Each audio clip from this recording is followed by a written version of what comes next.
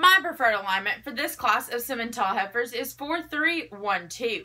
I begin my class with a heifer I find to logically sort her way to the top with her overall mass, conformation, and the fact of the matter that she excels in overall genotype when based on paper.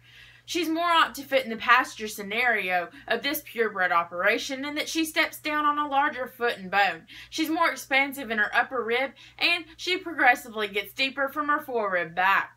Just as importantly, she has a higher weaning weight and yearling weight, which should carry on to her offspring.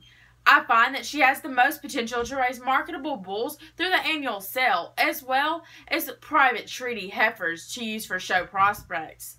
Now, I do agree that the other red heifer of my class is more striking from the side with a longer, cleaner neck that attaches more correctly into the top of her shoulders. However, I find that she's a tad shallower at the flank, thus leaving her in second.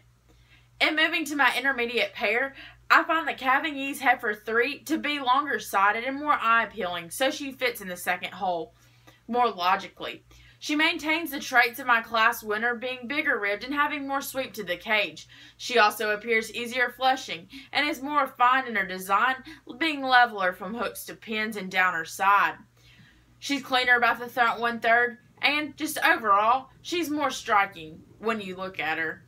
Now sure, one feeds more shape to the backside, exhibiting more muscling definition, yet she has the lowest maternal calving ease and the highest birth weight and tends to roll out of the hip, so I find that she fits in the third hole. Nonetheless, in my bottom pair of black heifers, I keep 1/2. Simply put, I take one's advantage in muscling and roundabout structure over the maternal rib and advantage of data that 2 portrays. One is more pulled apart down the top, deeper in the flanks, and carries more muscle from behind, which will carry into the genetics of the sires that she may dam. Furthermore, she stands square off of all 4 corners with a greater substance of bone. Now, I do agree that 2 has more sweep of rib, yet for me, I see that she's a little more swayed in her top line. She's cow-hocked from the rear and she narrows down the base, so I'll leave her last due to lack of structure stability. Thank you.